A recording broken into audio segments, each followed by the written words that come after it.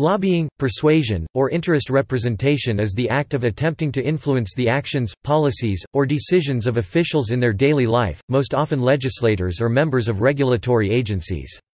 Lobbying is done by many types of people, associations and organized groups, including individuals in the private sector, corporations, fellow legislators or government officials, or advocacy groups, interest groups. Lobbyists may be among a legislator's constituencies, meaning a voter or block of voters within their electoral district. They may engage in lobbying as a business. Professional lobbyists are people whose business is trying to influence legislation, regulation, or other government decisions, actions, or policies on behalf of a group or individual who hires them. Individuals and nonprofit organizations can also lobby as an act of volunteering or as a small part of their normal job. Governments often define and regulate organized group lobbying that has become influential. The ethics and morals involved with lobbying are complicated. Lobbying can, at times, be spoken of with contempt, when the implication is that people with inordinate socio-economic power are corrupting the law in order to serve their own interests. When people who have a duty to act on behalf of others, such as elected officials with a duty to serve their constituents' interests or more broadly the public good, can benefit by shaping the law to serve the interests of some private parties, a conflict of interest exists. Many critiques of lobbying point to the potential for conflicts of interest to lead to agent misdirection or the intentional failure of an agent with a duty to serve an employer, client, or constituent to perform those duties. The failure of government officials to serve the public interest as a consequence of lobbying by special interests who provide benefits to the official is an example of agent misdirection.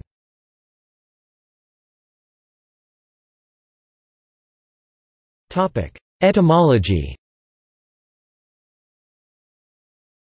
In a report carried by the BBC, an OED lexicographer has shown that lobbying finds its roots in the gathering of members of Parliament and peers in the hallways, lobbies, of the UK Houses of Parliament before and after parliamentary debates where members of the public can meet their representatives. One story held that the term originated at the Willard Hotel in Washington, D.C., where it was supposedly used by President Ulysses S. Grant to describe the political advocates who frequented the hotel's lobby to access Grant, who was often there in the evenings to enjoy a cigar and brandy, and would then try to buy the president drinks in an attempt to influence his political decisions.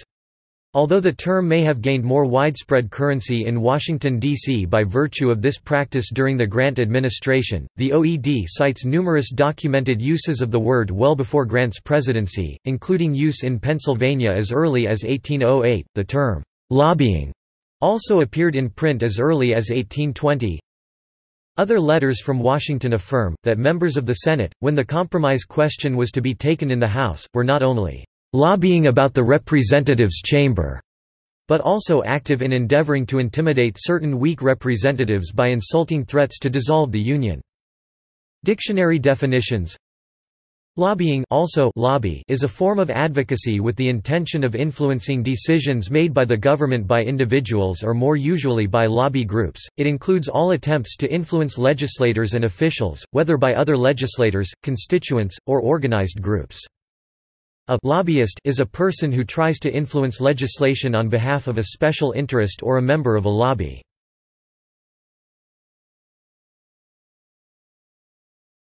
Topic: Overview. Governments often define and regulate organized group lobbying as part of laws to prevent political corruption and by establishing transparency about possible influences by public lobby registers. Lobby groups may concentrate their efforts on the legislatures, where laws are created, but may also use the judicial branch to advance their causes. The National Association for the Advancement of Colored People, for example, filed suits in state and federal courts in the 1950s to challenge segregation laws. Their efforts resulted in the Supreme Court declaring such laws unconstitutional.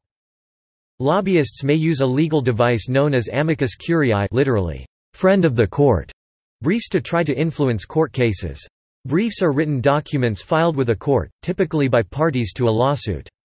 Amici curiae briefs are briefs filed by people or groups who are not parties to a suit.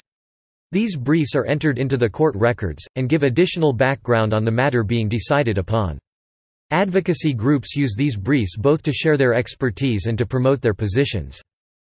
The lobbying industry is affected by the revolving door concept, a movement of personnel between roles as legislators and regulators and roles in the industries affected by legislation and regulation, as the main asset for a lobbyist is contacts with and influence on government officials. This climate is attractive for ex-government officials. It can also mean substantial monetary rewards for lobbying firms, and government projects and contracts worth in the hundreds of millions for those they represent. The international standards for the regulation of lobbying were introduced at 4 international organizations and supranational associations: 1, the European Union; 2, the Council of Europe; 3, the Organization for Economic Cooperation and Development; 4, the Commonwealth of Independent States.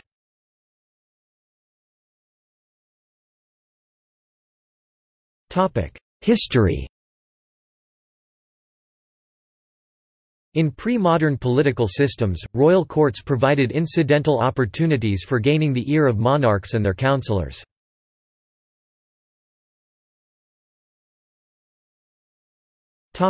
Impact. Kellogg's School of Management found that political donations by corporations do not increase shareholder value.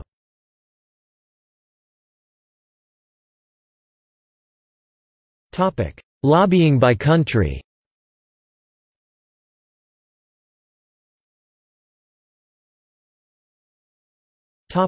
Australia. Over the past 20 years, lobbying in Australia has grown from a small industry of a few hundred employees to a multi-billion-dollar per year industry.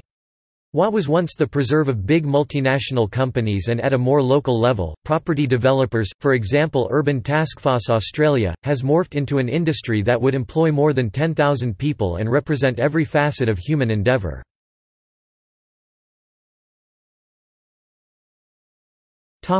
Public lobbyist registers. A register of federal lobbyists is kept by the Australian government and is accessible to the public via its website. Similar registers for state government lobbyists were introduced between 2007 and 2009 around Australia. Since April 2007 in Western Australia, only lobbyists listed on the state's register are allowed to contact a government representative for the purpose of lobbying. Similar rules have applied in Tasmania since 1 September 2009 and in South Australia and Victoria since 1 December 2009.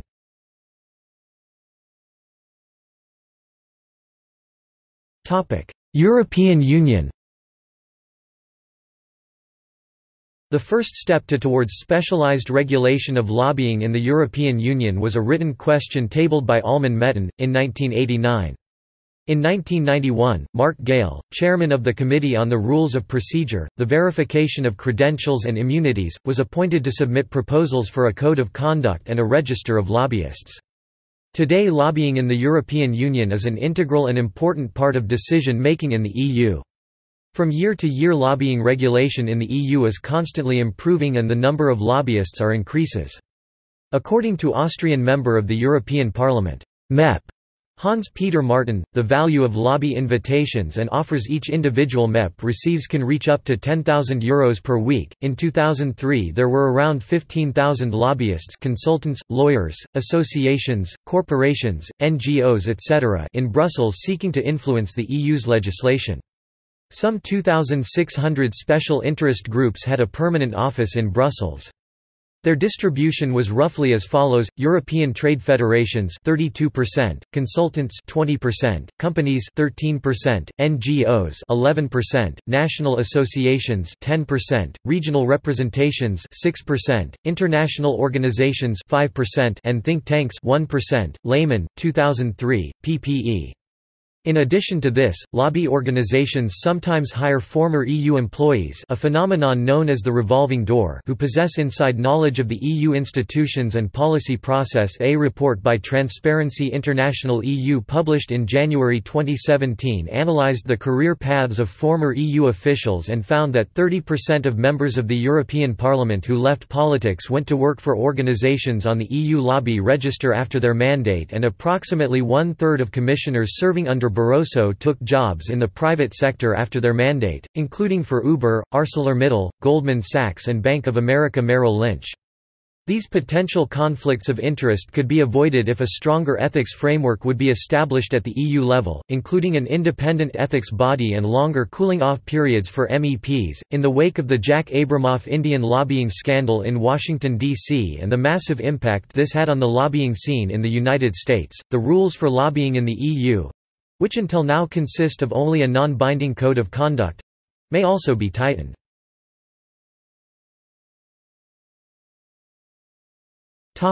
France. There is currently no regulation at all for lobbying activities in France. There is no regulated access to the French institutions and no register specific to France, but there is one for the European Union where French lobbyists can register themselves. For example, the Internal Rule of the National Assembly Art. 23 and 79 forbids members of parliament to be linked with a particular interest. Also, there is no rule at all for consultation of interest groups by the parliament and the government. Nevertheless, a recent parliamentary initiative motion for a resolution has been launched by several MPs so as to establish a register for representatives of interest groups and lobbyists who intend to lobby the MPs.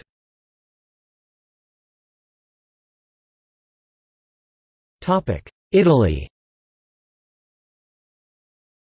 A 2016 study finds evidence of significant indirect lobbying of Berlusconi through business proxies.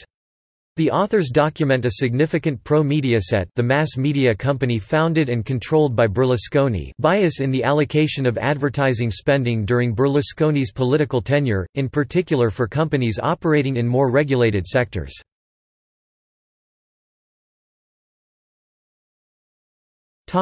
United Kingdom.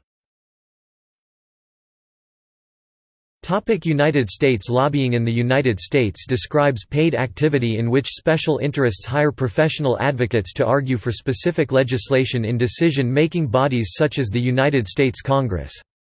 Lobbying in the United States could be seen to originate from Amendment I of the Constitution of the United States, which states, "Congress shall make no law, abridging the right of the people peaceably, to petition the government for a redress of grievances." Some lobbyists are now using social media to reduce the cost of traditional campaigns, and to more precisely target public officials with political messages. A number of published studies showed lobbying expenditure is correlated with great financial returns. For example, a 2011 study of the 50 firms that spent the most on lobbying relative to their assets compared their financial performance against that of the S&P 500 in the stock market concluded that spending on lobbying was a spectacular investment yielding blistering returns comparable to a high-flying hedge fund, even despite the financial downturn of the past few years. A 2011 meta-analysis of previous research findings found a positive correlation between corporate political activity and firm performance. Finally, a 2009 study found that lobbying brought a substantial return on investment, as much as 22,000% in some cases. Major American corporations spent $345 million lobbying for just 3 pro-immigration bills between 2006 and 2008. Foreign-funded lobbying efforts include those of Israel, Saudi Arabia, Turkey, Egypt, Pakistan, and China lobbies. In 2010 alone, foreign governments spent approximately $460 million on lobbying members of Congress and government officials.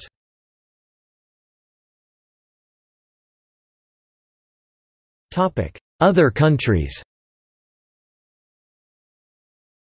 Other countries where lobbying is regulated in parliamentary bills include Canada. Canada maintains a registry of lobbyists. Israel 1994. India. In India, where there is no law regulating the process, lobbying had traditionally been a tool for industry bodies like FICCI and other pressure groups to engage with the government ahead of the national budget. One reason being that lobbying activities were repeatedly identified in the context of corruption cases. For example, in 2010, leaked audio transcripts of near Aradia. Not only private companies but even Indian government has been paying a fee every year since 2005 to a U.S. firm to lobby, for X, to the Indo-US civilian nuclear deal. In India, there are no laws that define the scope of lobbying, who could undertake it, or the extent of disclosure necessary. Companies are not mandated to disclose their activities and lobbyists are neither authorized nor encouraged to reveal the names of clients or public officials they have contacted. The distinction between lobbying and bribery still remains unclear. In 2012, Walmart revealed it had spent $25 million since 2008 on lobbying to enhance market access for investment in India. This disclosure came weeks after the Indian government made a controversial decision to permit FDI in the country's multi-brand retail sector. Ukraine. In 2009, a special working group of the Ministry of Justice of Ukraine developed a draft law on lobbying. However, this bill was not introduced into the Parliament of Ukraine. See also